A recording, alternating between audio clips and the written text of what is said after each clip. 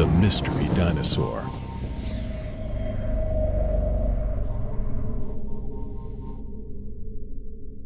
In February 2005, Jane's reconstructed skull is unveiled to the public at the Burpee Museum's annual PaleoFest.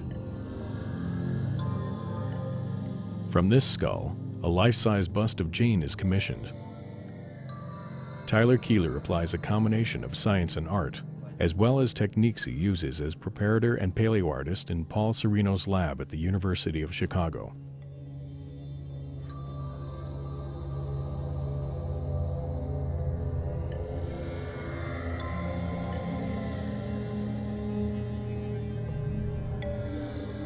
Since no one really knows what dinosaurs look like, the inspiration comes partly from modern-day animals and partly from his own imagination. Did dinosaurs have lips?